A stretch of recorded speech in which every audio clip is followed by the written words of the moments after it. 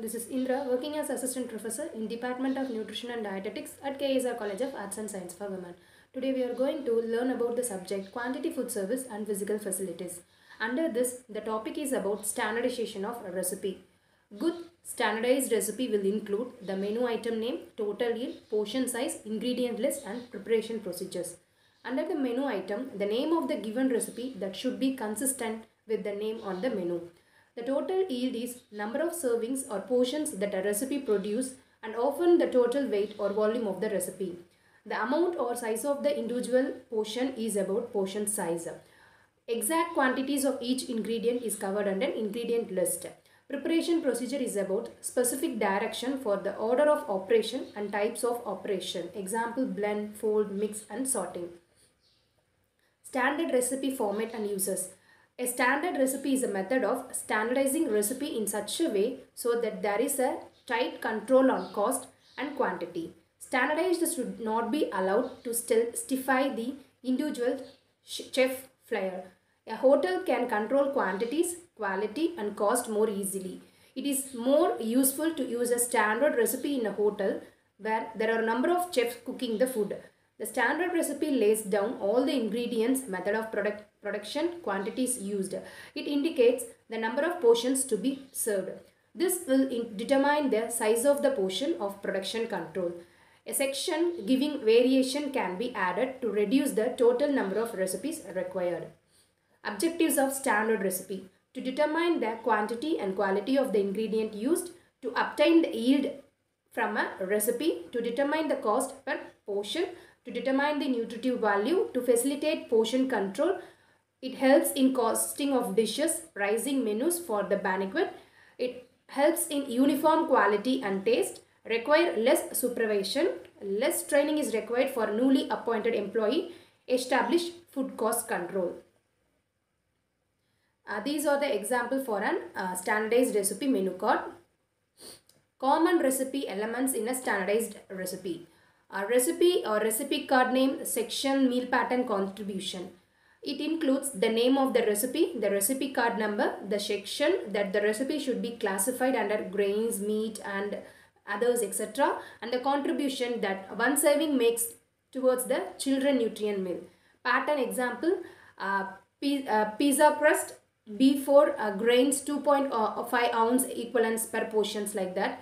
Ingredients listed in order of preparation and specifies the type of food used such as fresh apples, canned corn, macaroni and ground beef etc. Weight and measures. The weight and measure of each ingredient used in both weight and volume measure. Weighing ingredients is faster, easier and more accurate. Procedure. Direction on how to prepare the recipe. It includes a direction for mixing, a number of size of pans, cooking temperature and time, the direction for serving.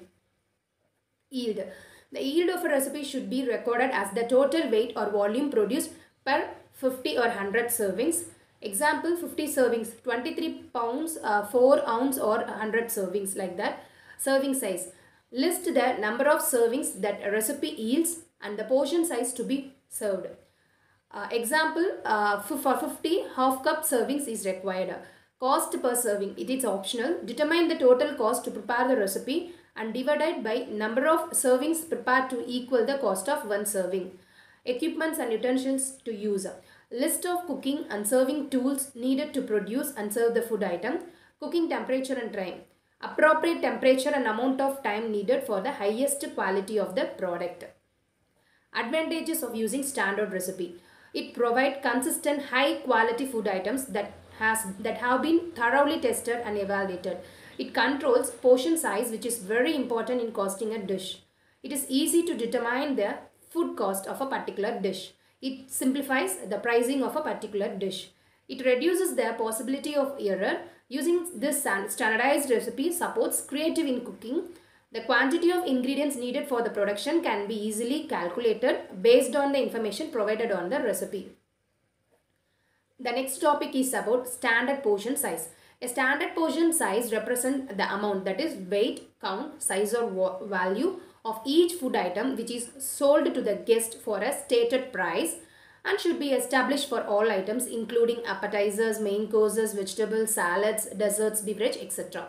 The main objective of the standard portion size is to serve the guest with a measured quantity of food for which he is paying, thereby earning guest satisfaction.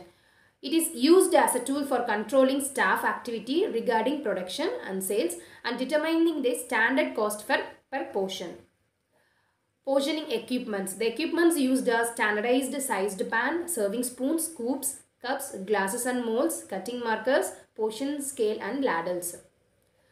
The next one is about portion control. It means the amount of size of a portion of a food to be served to a customer.